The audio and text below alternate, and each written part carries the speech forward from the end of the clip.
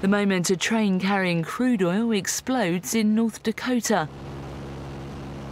The train crashed with another, setting off a series of blasts that left 10 of the carriages alight.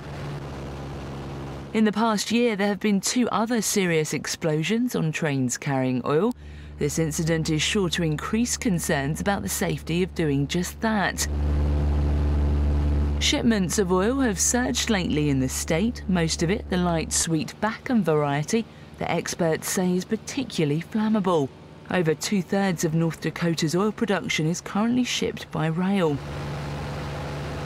The explosion hasn't caused any injuries so far, but those living within 10 miles have been told to stay indoors so they don't breathe in the heavy smoke.